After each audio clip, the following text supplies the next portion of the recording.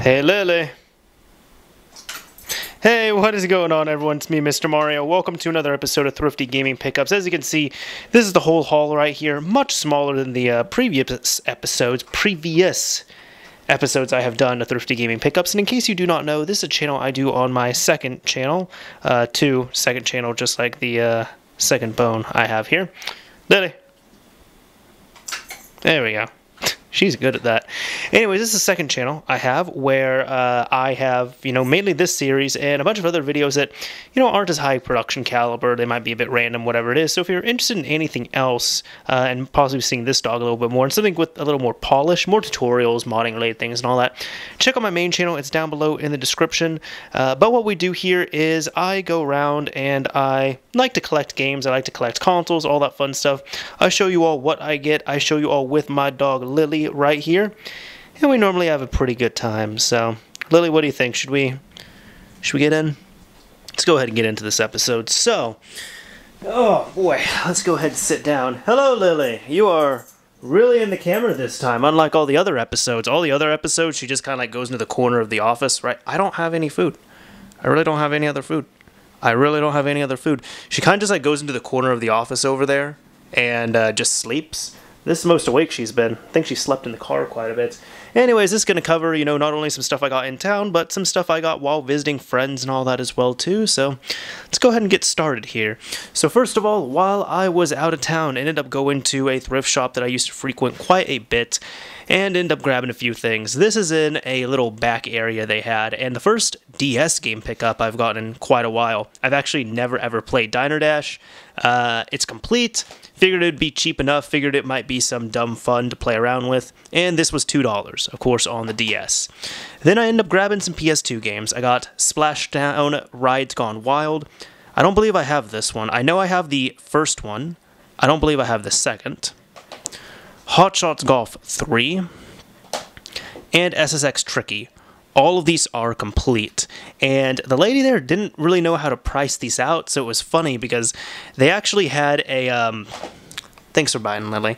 They actually had a sign that showed like all games are $4, all PC games are $2. So when I brought them up, the lady's like, oh, okay, well, how much are these? And normally if something like that's asked, I kind of just feign ignorance if I can, get a better deal. And I was like, oh, I don't know. This one says $199 on it because it does have a $199 sticker. She was very quick to tell me that is not their sticker. And I was like, well, I don't know what to tell you because this one says $199 and none of the other things have stickers on them. So she ended up calling someone and they asked, hey, $3 a piece, does that work? That was cheaper than $4, so I said, yeah, sure. So I ended up paying $3 a piece for each of these PS2 games. Good to have them in the collection. Nice to always have, the complete stuff as well, too. And there you go, Lily. Lily, you get some PS2 games, so there you go. Anyways, over here, ended up grabbing a few other things, just a few things. Let me actually, before I get to this, let me get to the rest of the stuff that I got while I was out of town here. So end up grabbing a few more games. When I was out of town, I went to a local game shop, and I grabbed a few games there. So it was a surprise that there was a local game shop there, but it was a cafe board game store. It had a small video game section, but I ended up getting Skate on the Xbox 360. Nice to have this again. $5. I'll just move that out of the way. Splinter Cell Conviction. I know this one is backwards compatible. $5. Well, backwards compatible on the Xbox One. And Skate 2 for $6. So now I have the Skate Trilogy again, which is really nice. I had them, got rid of them, and I've had Skate 3 for the longest time.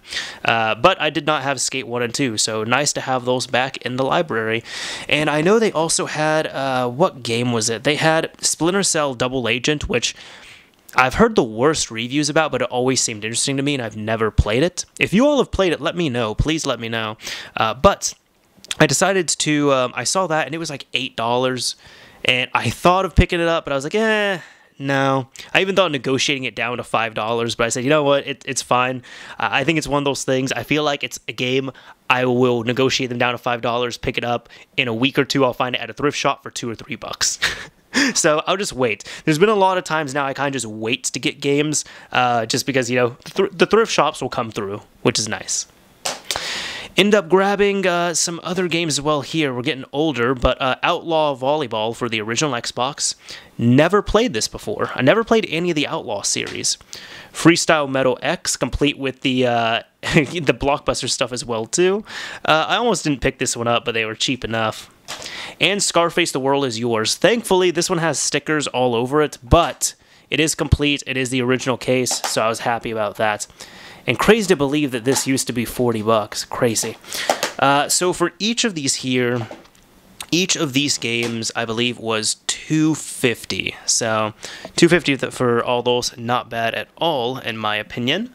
Ended up grabbing as well, too, at the same store, a original Xbox controller. It seems to be in pretty solid enough shape, but it does not have the breakaway. And my friend pointed out to me, I was like, you know what, that's fine. I have some of those, so I'll just have to add the breakaway on. But $3 for another original Xbox controller.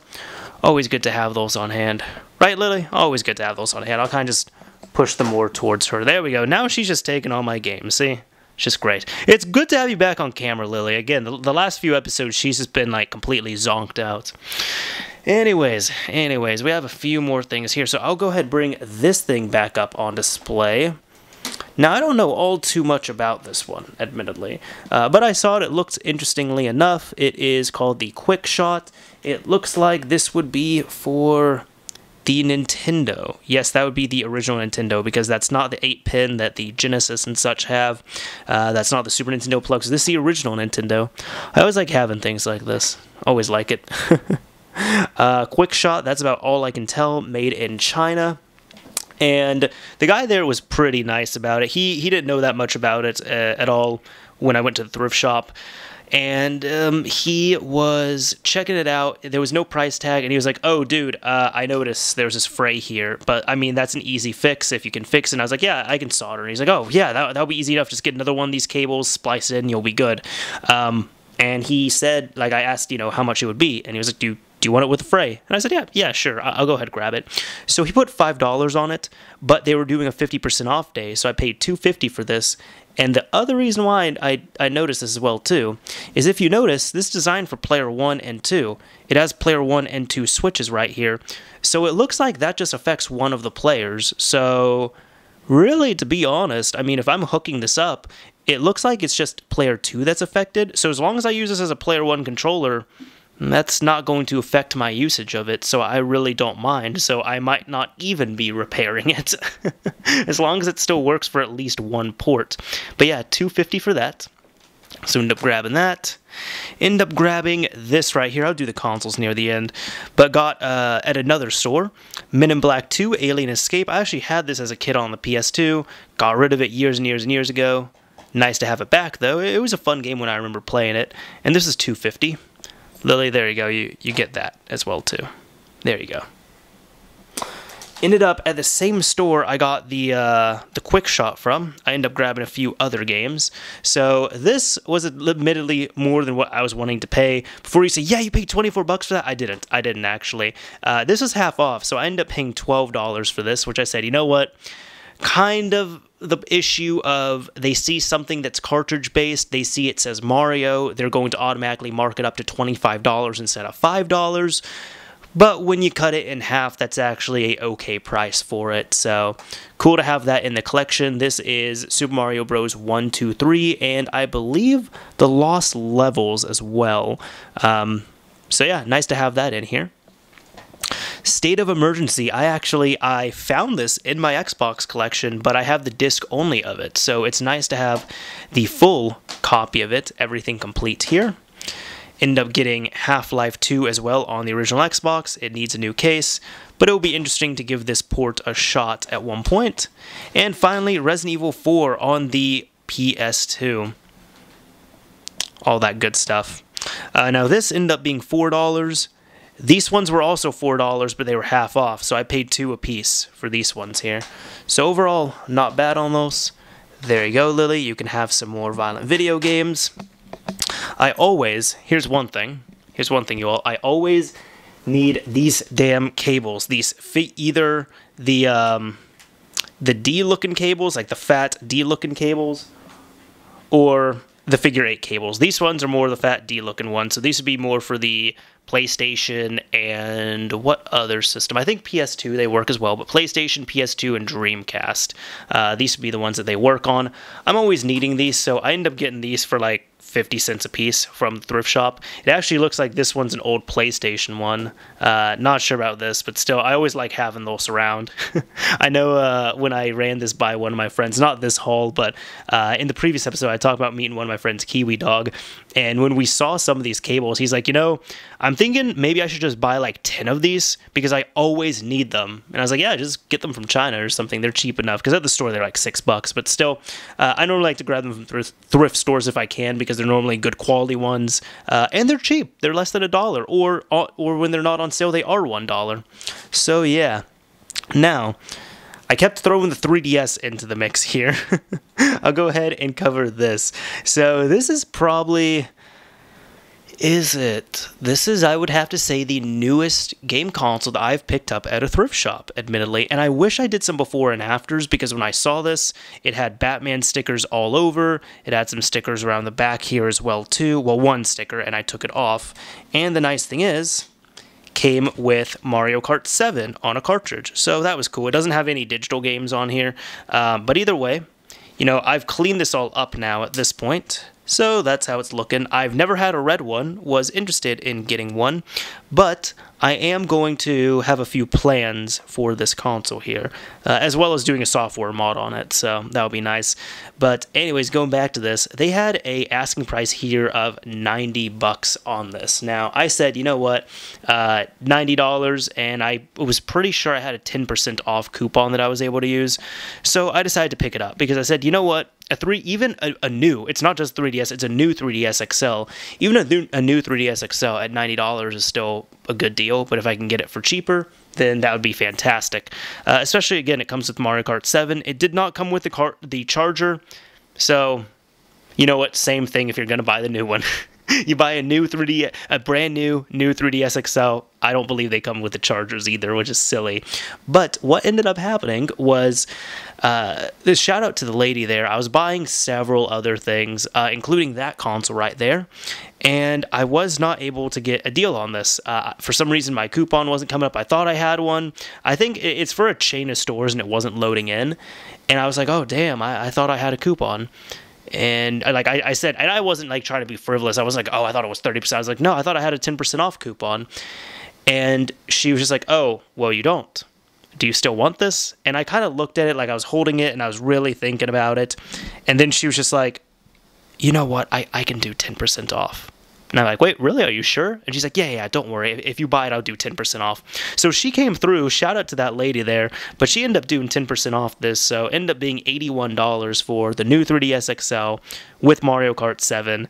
And then she ended up telling me, hey, just don't mention it. And I was like, I don't even know what you're talking about. So good times on that. Sorry, I snitched. I snitched on camera here at least. But it's all good. Got to save a little bit more money on that. So I have a few plans for that system. And finally, the final console that I ended up picking up here is this one, which, you know what, let's go ahead and unbag and check this all out. So here we go, everyone. We have everything unboxed in this package right here, and I'll show you what we have. So first of all, we have Wheel of Fortune on the Wii. This is complete in pretty nice shape as well, too. So nice to have that. Probably will never play it, but hey, that works out. Speaking of games I'm probably not going to play, I also got Game Party 2 Tournament included in this. Again, in pretty great shape. We'll probably never play it, but hey, nice to have that in the collection. It was included in all this. Inside of here as well was a Vizio soundbar quick start guide. I do not own this soundbar, but I do have a Vizio soundbar. So I got the quick start guide, and then inside of here, a 3.5mm male to RCA male adapter, as well as a optical cable. The optical cable is actually really nice to have. It's one of those things I rarely ever need optical input, and the one time I do need it, I know I have 2 or 3 cables and I can't ever find them, so it's nice to have another one on hand. This is completely random here, but again, that was included in this bundle. Now for the actual Wii itself, I got a black Wii. Unfortunately, it does not have a SD card in it, but Nice thing is, check it out. This is the thing everyone's going to ask. Does it have the GameCube ports? Yes, it does have the GameCube ports. So this is a fully backwards compatible Wii, which is pretty nice. I have a few Wiis, but I had one black Wii, and I gave it to my family. That was the first one I had. Gave it to my family, and I like the look of the black Wiis a lot more than the white ones, so nice to have another one on hand. It also comes with the Wii System stand, which I have not had. I got a power supply for the Wii itself, and this is on the back. Oh, okay, Wii. Someone just wrote Wii on the back there, if you can see that. So I got the Wii power supply. I end up getting the sensor bar as well, too, just a wired sensor bar. And I got two Wiimotes, excuse me, not nunchucks. It does not come with any nunchucks. It doesn't come with the audio-video cables, but that's fine. Normally, if these do come with cables, they come with composite, and I don't want composite cables. I want component cables, so I have plenty of component cables. That's all good. In regards to this here, both of these have the controller condoms on them, as I like to lovingly call them. And both of these here as well. This one, unfortunately, does not seem to be a first-party one. It is a Intech branded, so but whatever. And then this one here is a original, legitimate Nintendo one, and it seems to have, with this bulge here, the Wii Motion Plus add-on with it as well too. So let's also check to see if there's any game in here. I just realized that as I was doing all of this. So let me go ahead, hook it up, and I'll just plug it into the wall socket next to me. There we go. I'm kind of doing this all with one hand, just so you all can see it live. I kind of doubt there's going to be a game in here, but, I mean, if there is, fantastic. I'm not going to complain. It does turn on. No disc.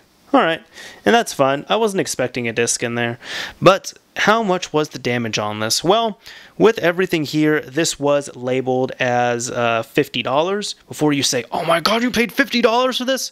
I did not. I paid $25 for this. Thankfully, it was half off. And at that price point, I'm like, you know what? A black Wii, to me, sure, $25. And I didn't even notice it didn't have everything, but I have spare nunchucks around. I like it for the GameCube backwards compatibility as well too, if I need that available and cheap. Plus, the AV cables, most of the time when I buy these cables, well, these consoles, like if I buy an older game console, most of the time they come with composite. I don't use composite. I use RGB SCART, or I use component if available.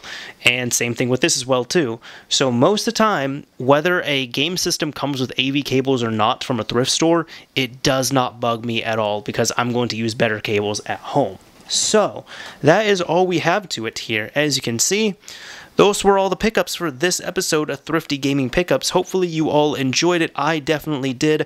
I tried to do a smaller haul on here, aka I tried to shoot this sooner, so I didn't do a super big haul like I did for the last 2 episodes. So, hopefully you have enjoyed this. I know I wanted to make this a medium-sized episode, not a super long one.